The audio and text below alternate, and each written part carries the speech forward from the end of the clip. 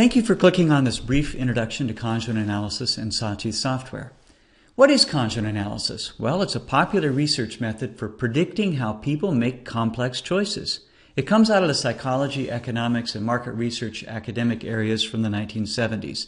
And today, well over 10,000 conjoint analysis studies are conducted annually by research firms, government agencies, and academia, and by companies of all sorts. Humans face between easy to complex choices each day. In business, we'd love to be able to somehow get inside our customers' brains, somehow get a quantitative report, some sort of snapshot of what makes each customer choose the way he or she does. Well, conjoint analysis does this.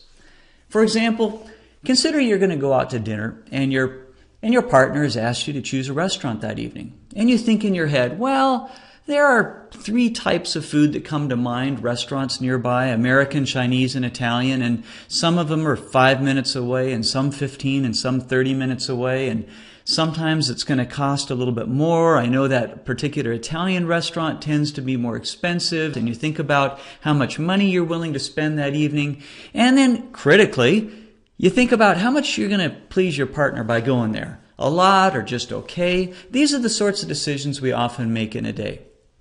Well, in market research, we might approach this type of problem by giving you a survey and asking you, how important are these attributes to you? The type of food and the distance from your house, the typical cost per person, and how important it is that you have your partner like it.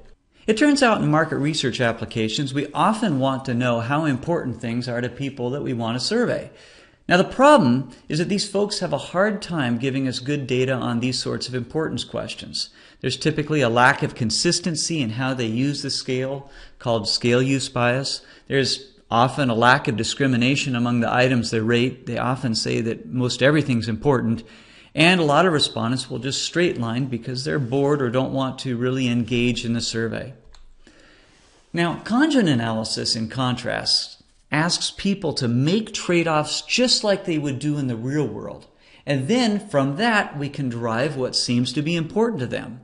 In other words, we say to ourselves, why not ask people to make the specific trade-offs like they do in the real world, and then figure out what must be driving people's decisions by observing the choices they make to specific contexts that are realistic.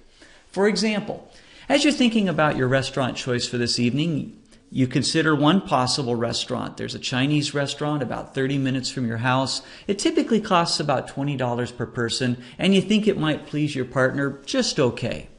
Well, there's other possibilities nearby. For example, there's an Italian restaurant about 5 minutes from your house, a lot more expensive, and you think it might please your partner a lot. Well, you might think about those 2 options. You got the Chinese restaurant, it's farther away, it's a little bit cheaper, and you think it might not please your partner as well as the other one, which is more expensive but closer to your house, and you can see that there's a trade-off involved.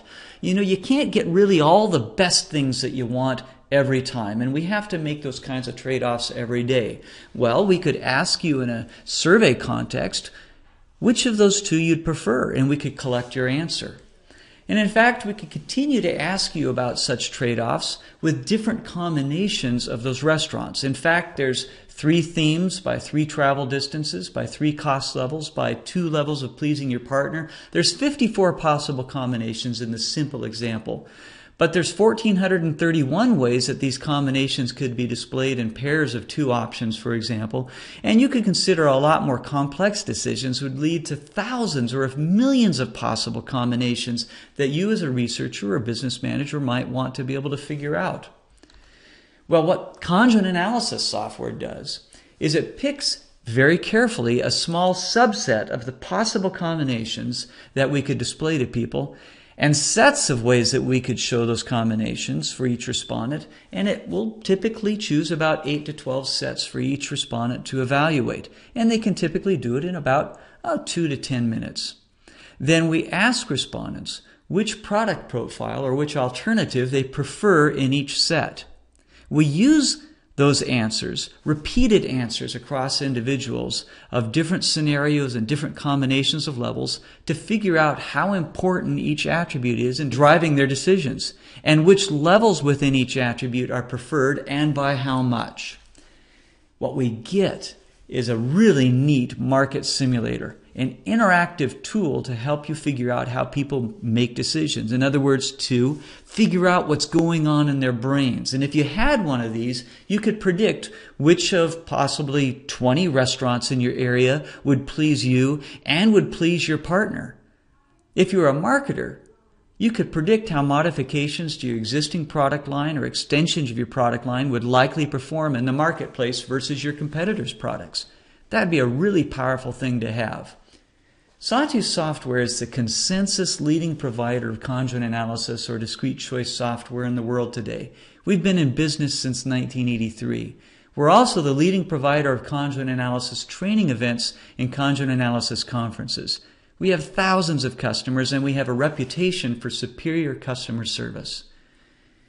Our most popular products for conjoint or related trade-off analysis are CBC, also known as choice-based conjoint, and we also have an adaptive variant of that called ACBC.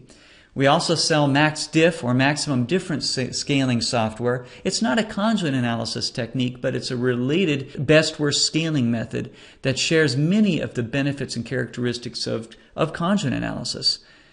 Together, we put those with a powerful survey software platform for asking the rest of the questions in your survey called SSI Web. Please contact us today.